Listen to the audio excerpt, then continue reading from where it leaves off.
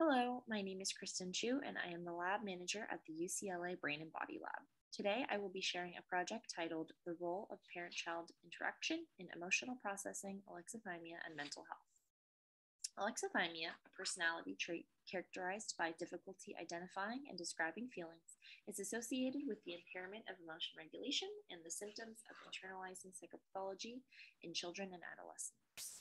However, studies have found that more maternal care was associated with less difficulty describing feelings in children, and that greater use of positive emotions in parent-child interactions was associated with less difficulty communicating emotions at college age. Additionally, parent socialization of emotion, for example, parent-expressed positive affect, has been shown to play a significant role in improving youth emotion communication as well as protecting against youth internalizing psychopathology. Thus, parent-child interactions may be important when considering child emotional processing. It is unknown whether parent-expressed positive affect in parent-child interaction moderates the association between child alexithymia and child internalizing symptoms. Our three aims of this study were to, 1, determine if alexithymia symptoms are associated with internalizing symptoms in a community population of youth, 2, identify whether parent-expressed positive emotions in a behavioral measure of parent-child interactions are associated with lower alexithymia in youth, and 3, establish if parent-expressed positive emotion in dyadic interactions moderate the association between child alexithymia and internalizing symptoms. This study includes a subset of children and adolescents aged 6 to 16 from data collected as a part of a larger study. AIM 1 has a sample size of 84 children and adolescents, while AIM 2 and AIM 3 have a sample size of 79 children and adolescents. We took some quantitative measures of child alexithymia and internalizing symptoms through the Child Self-Reported Alexithymia Questionnaire and the Parent Proxy Reported Internalizing Symptom subset of the Child Behavior Checklist. We also recorded videos of dyadic interactions where parents and children were asked to pick a pleasant event to plan out together. These videos were coded using the Validated Family Interaction Macro Coding System, also known as FIMS. Dyadic interactions were specifically coded for frequency and intensity of caregiver-expressed positive emotions. For our primary analysis, we ran multiple regression predicting child internalizing symptoms from child alexithymia scores, controlling for child age and sex.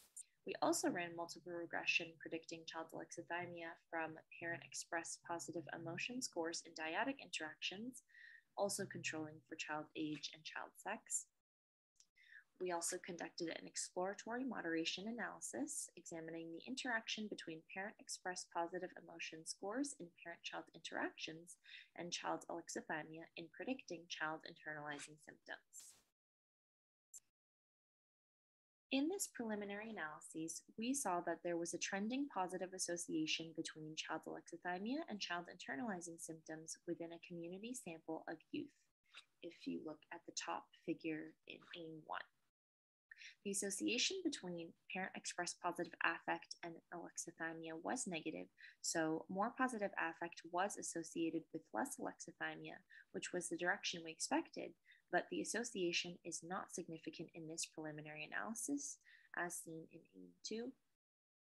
However, when we did a median split of the alexithymia data to graph the moderation down in graph 3, here, it is clear that there was less variability in parent-expressed positive affect in the low alexithymia group, and that there was also a lower average of parent-expressed positive affect in the high alexithymia group relative to the low alexithymia group. Finally, we did test whether parent-expressed positive affect moderated the association between child alexithymia and internalizing symptoms, and this was not significant. Future analyses will examine if other parenting behaviors are associated with child alexithymia. Utilizing data-driven approaches, I plan to run an exploratory factor analysis on other dyadic data and look at factors emerging from the dyadic interaction observational codes to see how other parenting factors may associate with alexithymia. Furthermore, we will assess these same associations in a population of youth exposed to early life adversity and who do score higher on internalizing symptom measures. This research will help to uncover factors associated with lower alexithymia and inform interventions aimed at improving youth mental health outcomes. Thank you so much for your time.